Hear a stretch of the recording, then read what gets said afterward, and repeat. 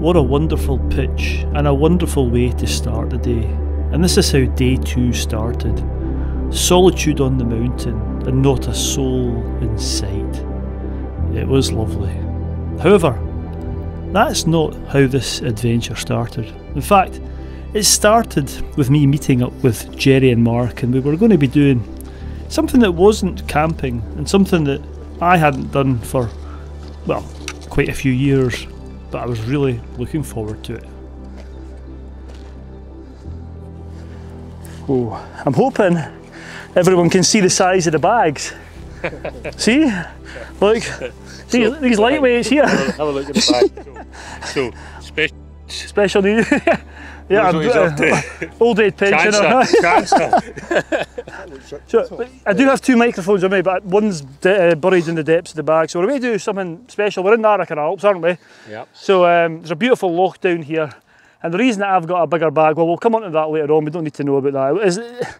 It's not the fact that these guys are being cruel and making me carry everything. In fact, you guys have probably got more gear. Well, that'll come into weight, yeah well, more certainly weight. One of us anyway. So yeah, we'll report back when we're at our first destination, which should explain the different bits and bobs in the bag. So shall we head on? Right, onwards. Let's go. Onwards and upwards. Let's go.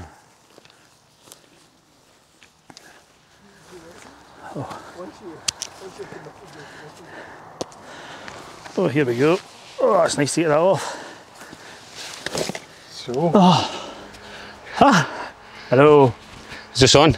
It's on. Yeah, it's on. right. We're good to go. So right. We're at a wee crag, aren't we? Halfway up the mountain. Yeah, well, quarter of the way, fifth of the way up the mountain, but anyway, on a mountainside, it's quite nice. Yeah, it's quite nice. There's a wee breeze just coming along the side, so well, not as many midges and flies as we thought. Yeah. Shh. So yeah, it's cracking, but it's just short routes, aren't they? Kind of short sport routes, bolted on nice nippy schist, but it's good just to get back into it, isn't it? Yeah, I think. Well, you were saying it's last summer. You guys were out, and yeah. Well, I mean, same for me. Not really. We've climbed easier stuff already this year. Aye, nothing. Yeah, nothing any harder. This is as hard as it gets. These guys are leading it and just pulling me up top rope, and I am, which is good fun. I'm enjoying the top roping. I don't mind. Good. I think you could lead the next one, but just don't take your tent up. Yeah. Don't carry your Yeah, I've been putting my tent on just to make it. I found it a bit easy, so I've been putting the big back on. Hardcore. And we're going to do a few routes here, and we'll report back later on. Yeah. Right, shall we get going with it? Okay. Excellent. Okay. I might even film them going up it. I've got sharp out. Right. The fact that this little crag was on the mountainside afforded it some air, and what I mean by that was there was a little bit more of a breeze which was keeping the midges at bay. And the climbing was good fun. It was bolted sport climbing. Nothing too technical for those of you that do it more often than I do, but it was certainly got me thinking, and it was great to get back on the rock. Oh, it's a bit of fun, wasn't it? It was good. It's good to be back on the rock. Yeah, the midges have made an appearance, so it might be time for you to go and camp. They're loving this. They'll be fine. The midges don't come anywhere near me. I've soaked these in permethrin, so it's got a kill zone. They'll be the people that like veal, not veal venison. These are Arica midges. Arica midges. They'll bite through the tent fly sheet to get to you. Well, it's quite good. How many routes did we do? 4? 4 routes or something like that, and first the 2 warm-ups, and then they got harder, and then the last one was really nice with a wee overhang on it. And the second last one was really nice. It was nice too, yeah. It was nice too. It was good. It was good fun. So Murray will maybe show you footage of them. Yeah, I'll see if I can get some dynamic footage on the screen now. But right, I'm going to head on, so you'll not see these guys. They'll be disappearing.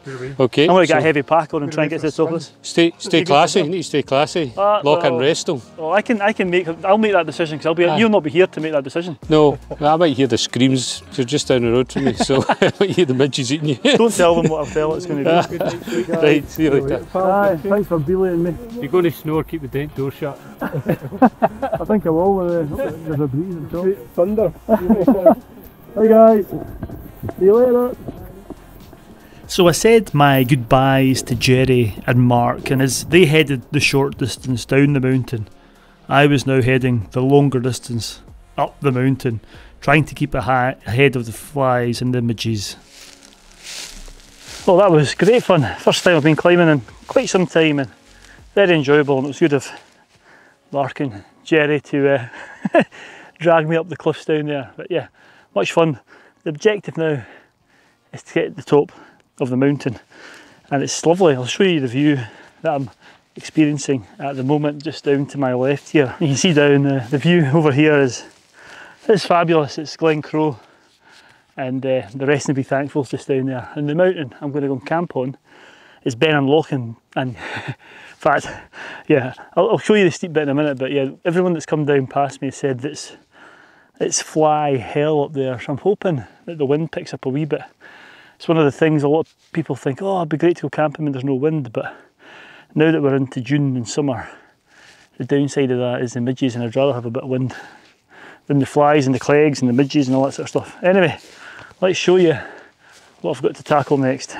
So this is the steep part, and in the summer it's pretty, it's not too bad, but you do have to watch this. Might be, in fact I've actually said this is one of the easier hills to do, and in summer conditions it certainly is. It's a fairly steep pool, but in the winter or any ice in the ground, this bit here is very, very dangerous because there's a long run out, and I know there's been quite a few fatalities. So just, if you are coming up in the winter, just be wary of that. Make sure you've got your ice axe and crampons. But anyway, the midges are swarming when I've stopped, so let's see if we can get up to the top and see if we can, or hope for a breeze up there.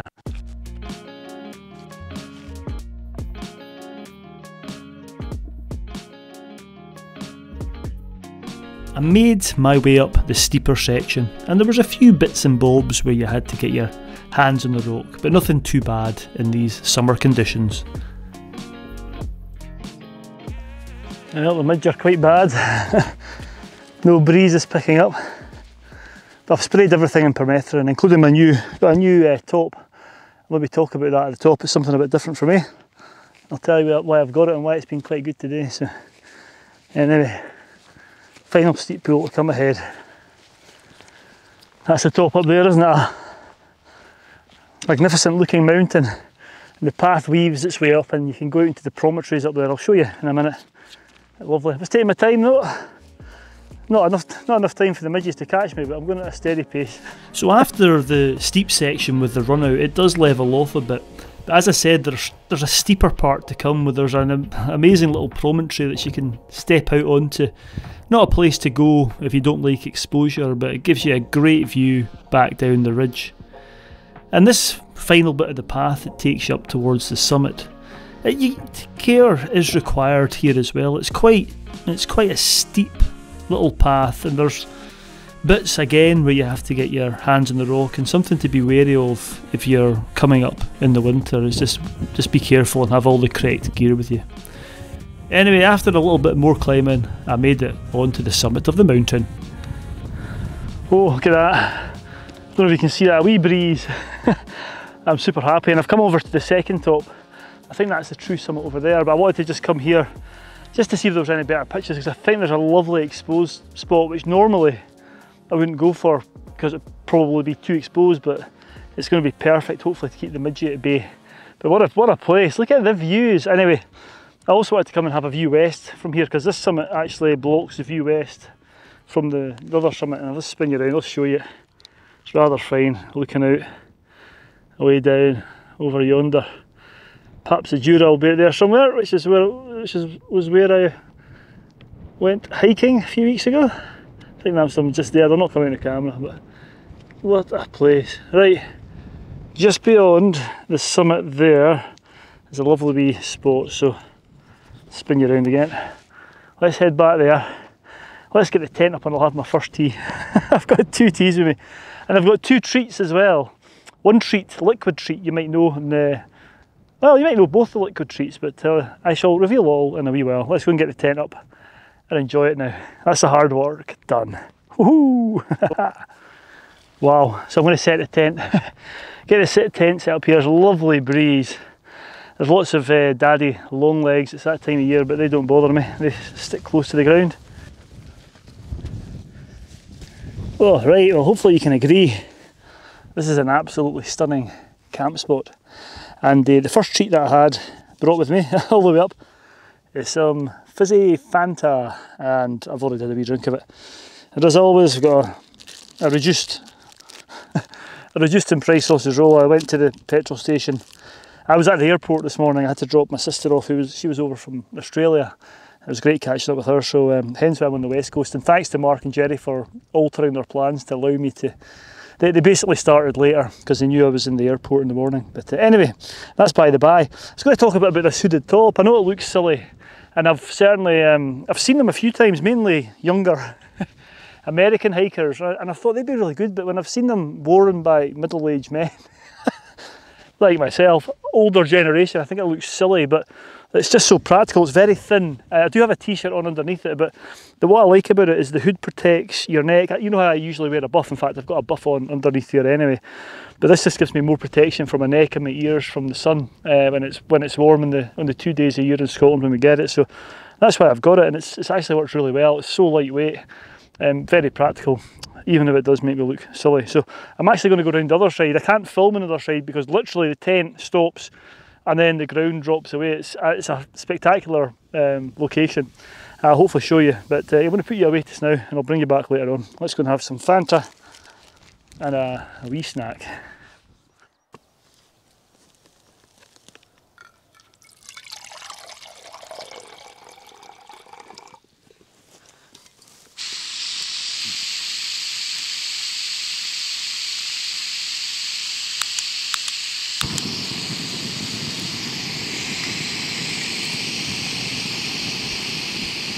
Right, just heated up some water.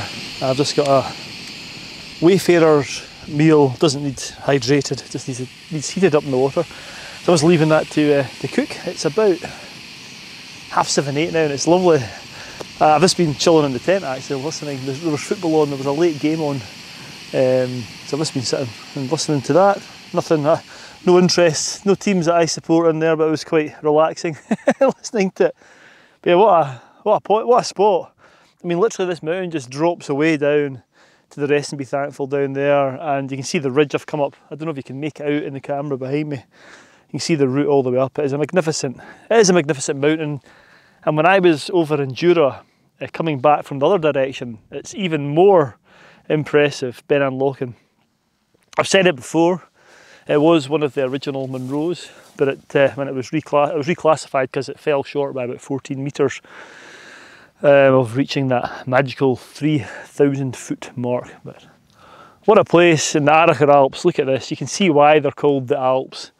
It is just beautiful. So I'm really looking forward to having a bite to eat. My second treat is some whiskey. I think it's tomatin I've got, and some peanuts, but I'll have my tea, and yeah, I'll report back later on.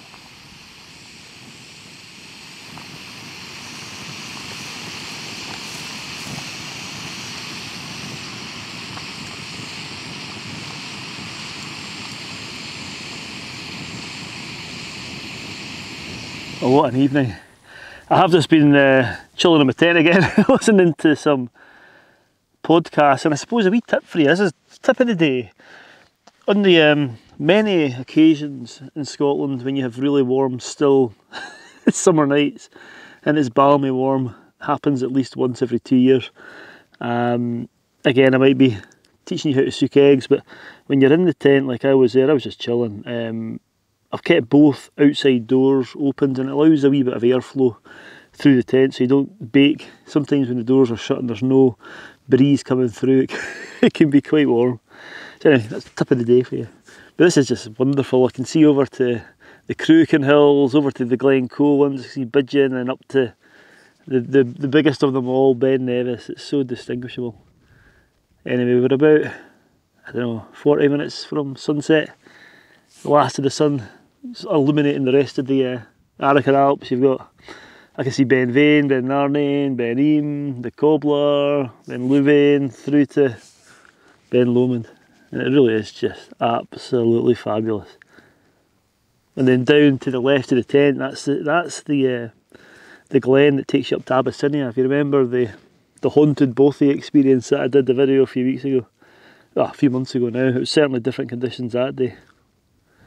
It's absolutely wonderful. I was going to talk a wee bit about YouTube.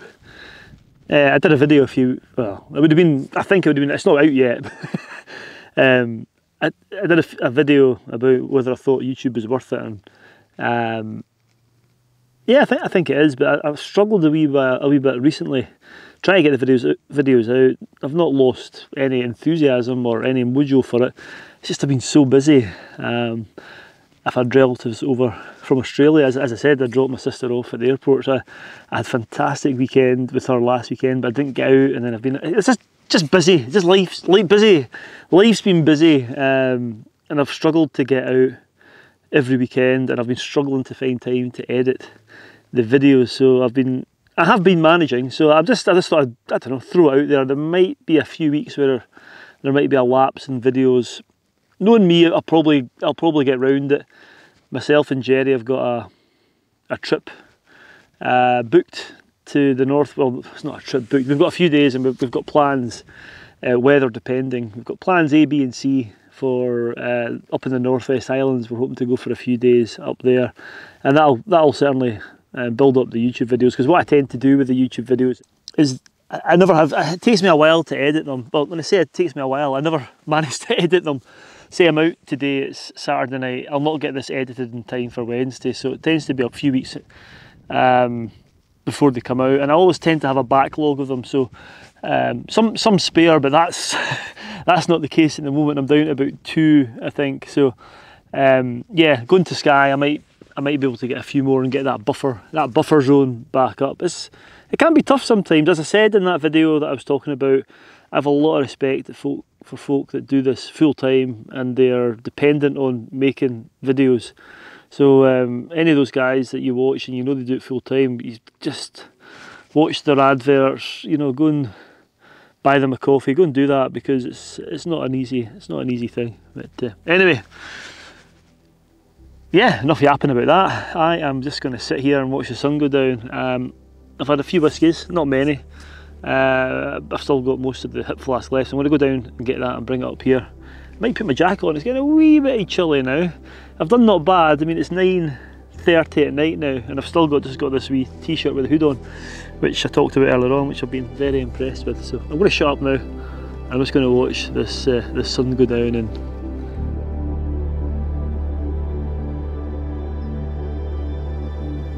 that's the sun nearly down, as you can probably see. And it's just still a lovely wee breeze, which is perfect. And I'm hoping that this cloud that's sitting slightly inland, kind of over Ben Louis, and as I said before, over towards the Cruachan group and Glencoe and Ben Nevis. In fact, Cruachan's the hill to the right of the sun. Yeah, I'm hoping that cloud catches. So it might light up, it might not. I'm not sure, but yeah, it's just before 10 o'clock. It's one of the benefits of living in Scotland. Is in the summer well, it's 10 o'clock and the sun isn't even down yet, so I think we'll still have an hour of light. It doesn't really get dark at night either, which is fabulous. Of course, the opposite is true, it's true in the winter, but if you like astrophotography, then it certainly works for that. So yeah, I'm just going to sit and watch the sun go down, then I'm going to retire to the tent and finish. I've got a wee bit of whiskey left. But yeah, what a wonderful, wonderful night. So I watched the sunset and then the moon rise before hitting the hay and going to sleep for a few hours before sunrise the next morning.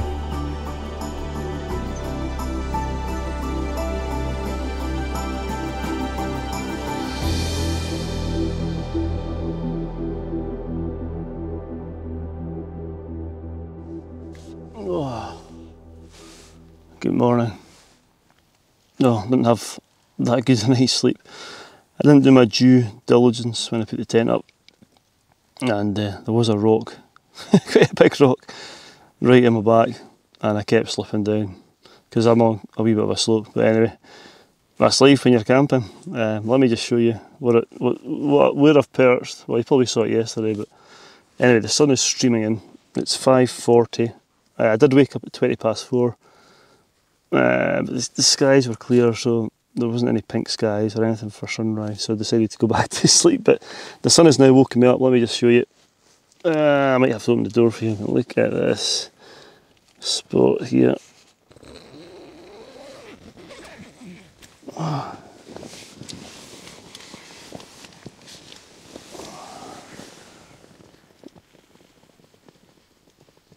What a morning.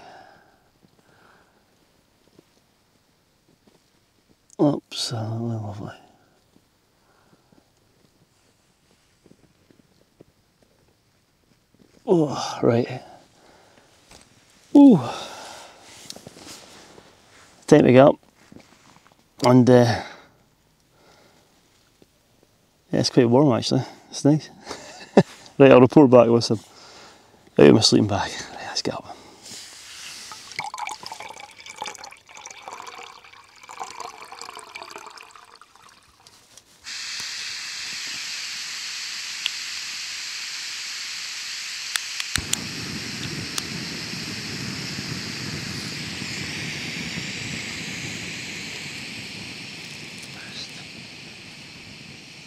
Back up to the summit, there's a very slightly stronger breeze.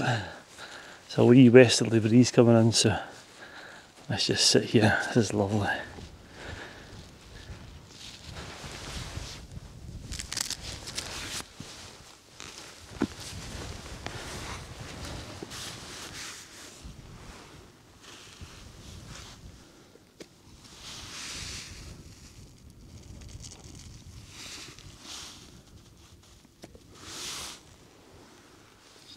Ooh, right, that's me had breakfast.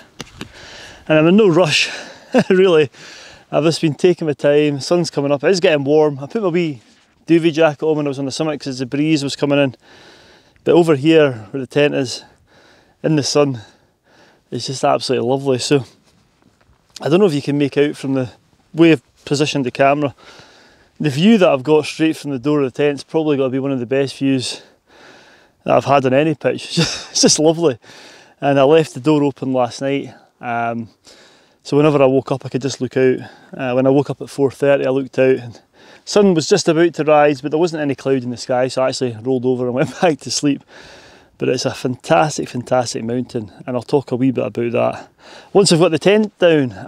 So I'm going to start striking camp and getting stuff away, and I'll report back once everything's packed up and in my bag and I'm ready to descend. Ready to descend the mountain. God, I can't speak. And that's after my coffee. But yeah, let's get things sorted out.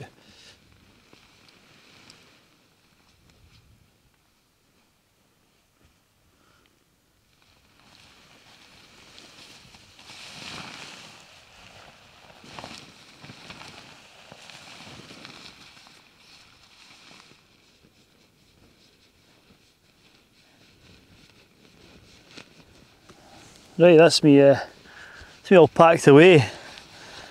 What a glorious trip it's been. From doing a wee bit of climbing for the first time in over 12 months, well probably longer for me, certainly sport climbing. And then doing this wild camp, and the weather's just been lovely. And you can see this, look at this ridge behind me, and it doesn't get, I say this over and over, but it never looks as good on the camera as it does to the eye. And this is really, to me, this knobbly mountain ridge which rises steeply to the summit, and this summit's over 900 metres. It is very alpine, and to me I think this is, oh, this might be controversial, is this the most alpine of the Scottish Alps?